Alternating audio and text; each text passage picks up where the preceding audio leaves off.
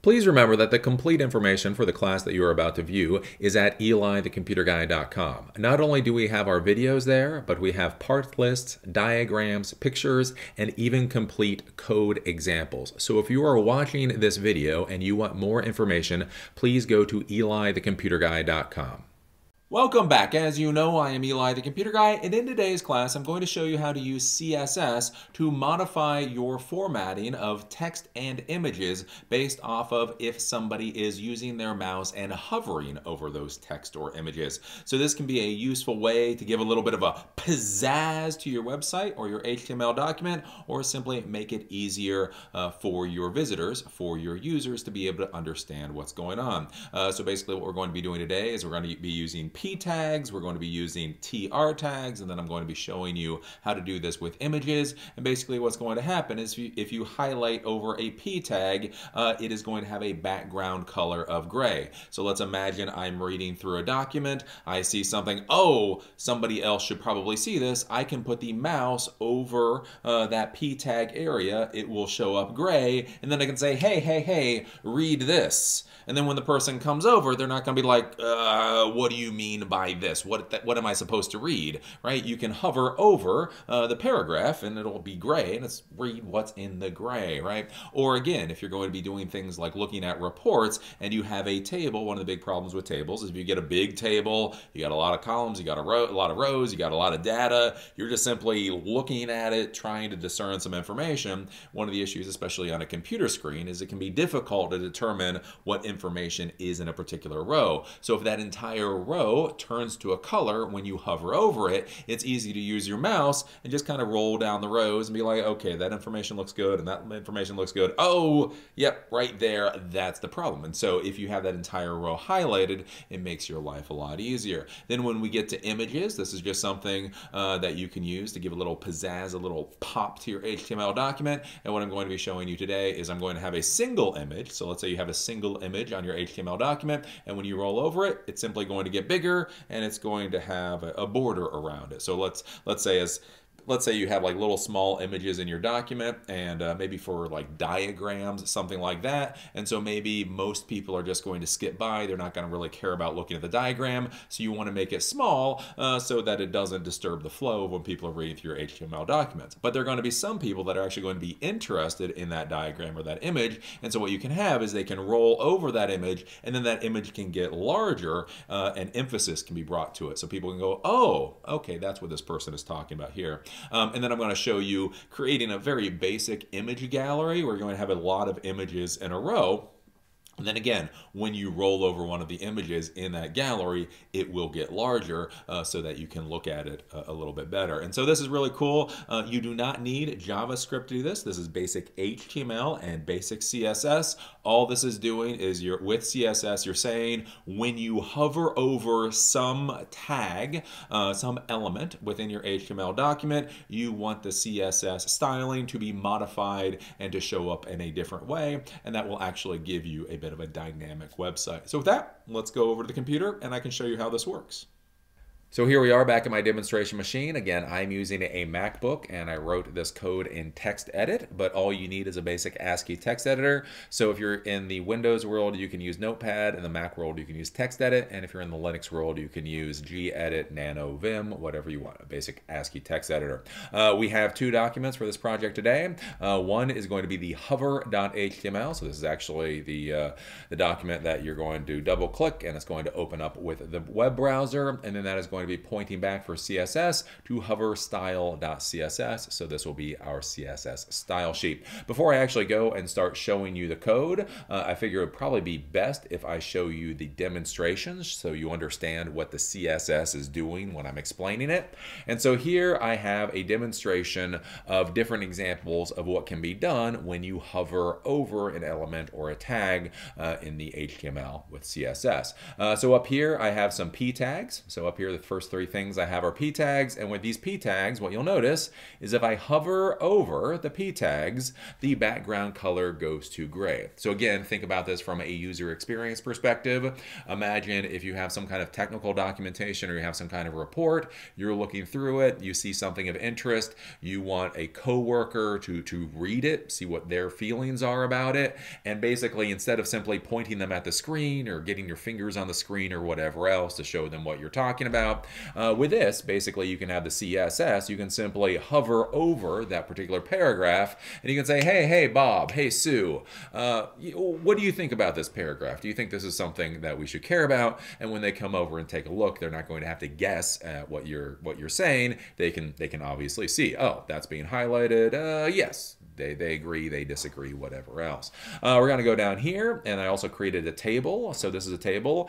Again, tables are big deals, especially like in the IoT world when you're dealing with reports. Imagine if you have a lot of sensors. Imagine if you have a lot of information coming in, and then you're spitting out a table so that an end user can then see what the results are. One of the problems you run into is with these tables, they can be very large. Imagine if they have 20 or 30 columns. Imagine if they have 1,000 rows.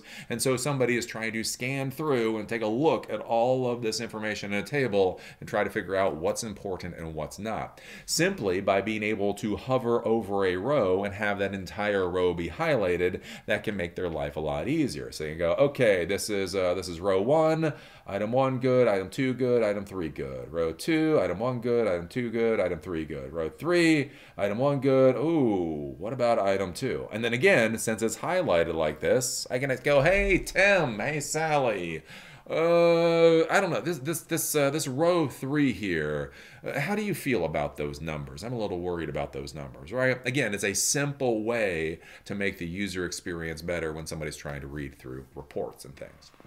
Past that, we can go down to images. So just like you can use the hover on text, you can do it on images. And so what I have here is I've formatted this image to be a certain size when it's not being hovered over. And when I hover over it, you can see that it gets a lot bigger and it gets a border around it.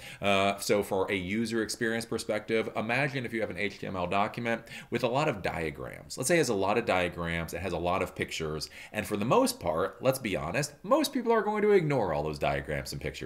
So if you make them really big in your document, that's what users are going to have to scroll by, and it's going to make it more difficult for people to be able to read that document.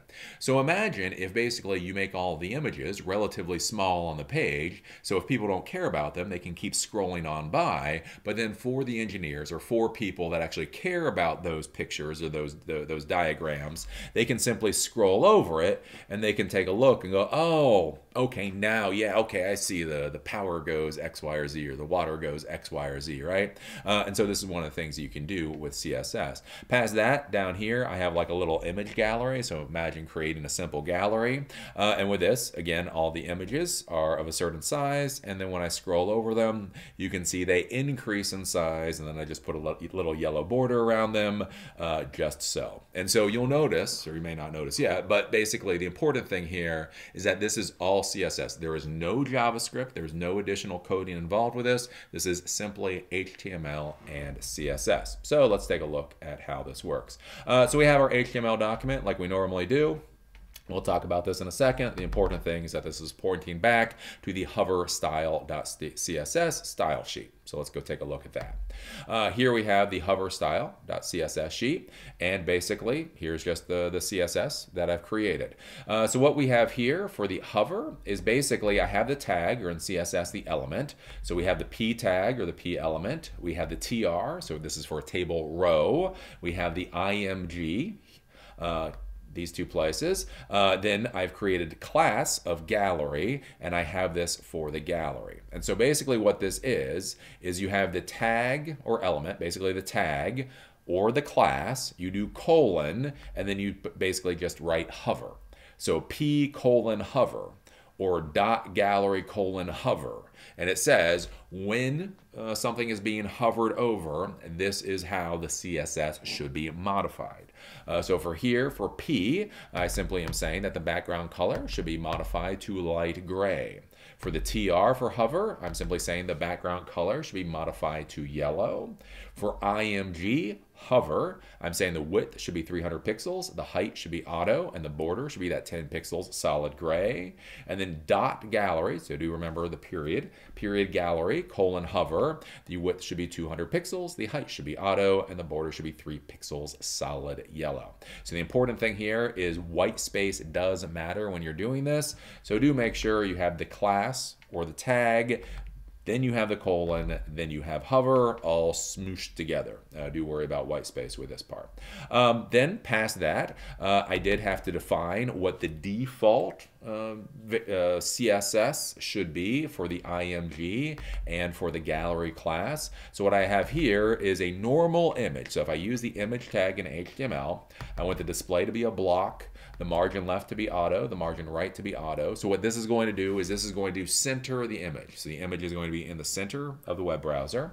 And then I simply want the width to be 150 pixels and then the height to be auto, right? So this is going to center the image in the middle of the web browser with a width of 150 pixels. When I hover over the image, it will then modify the width to be 300 pixels, again, height to be auto, and then it's going to give it a border that is 10 pixels of solid gray. Then what I've done for the gallery class, so I've created a gallery class, period gallery.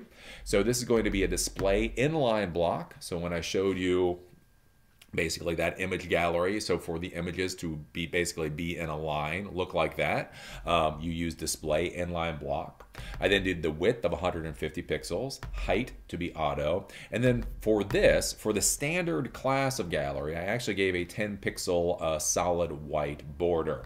So when you take a look at the example, that's what, see how there's that nice little gap between all of the images in default? That's what does that, is I basically gave each image a 10 pixel white border. It spaces the images out a little bit, and then when I hover over the image, it gives a little space. It's not so bad. That's why I did that. Then we have down here, again, gallery hover, where they're going to enlarge the images to 200 pixels from 150. Height will be auto again. Border is going to be 3 pixels solid yellow. And so again, that's where we get this. It gets to be a little bit bigger and it gets to be highlighted. This may be useful for you when you're dealing with the user experience. Then from there, we're going to go and we're going to take a look at the actual HTML document itself.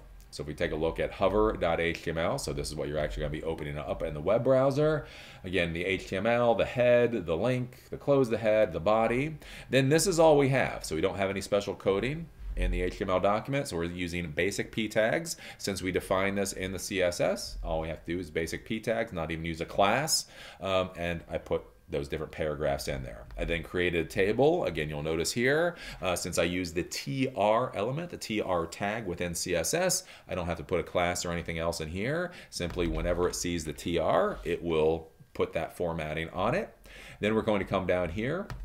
Again, we're going to have that image, so that image that's centered, that's going to be the image, src, the same picture I've used 1,000 times at this point, and that's simply going to be there. So again, you're noticing there's no additional class, there's no additional coding within the HTML. It is simply going to be going to the CSS, seeing what the CSS has to say, and then bringing it in.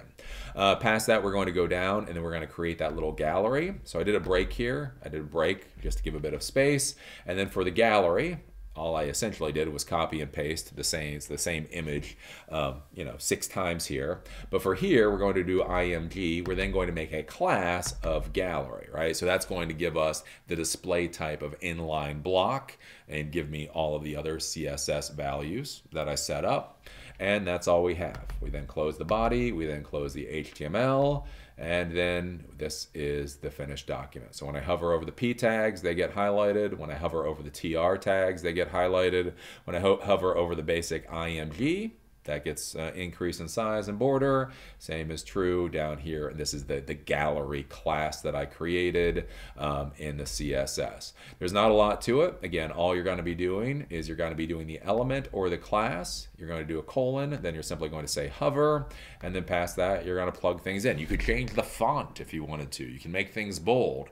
So I'll say almost, almost, I think, maybe all, but almost all the CSS formatting you can modify using the hover. So you might actually be able to do something far more sophisticated than simply changing the background color to something different. So this is how the hover works with CSS, and I think you can see this makes a slightly dynamic website HTML document for you that can make it a lot easier for your end users to be able to consume and understand.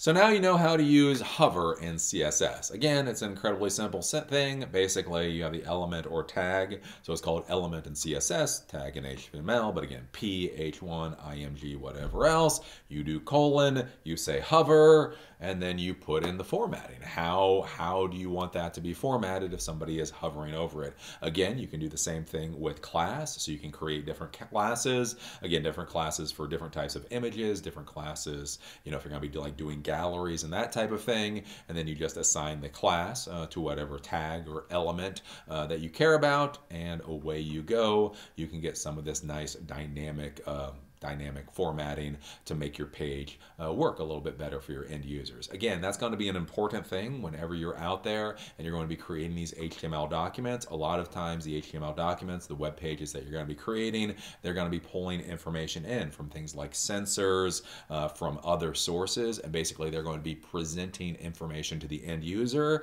And remember, just because you present information to the end user does not mean you did a good job. You have to present information to the end user in such a way that the end user knows what the hell they're looking at. Right?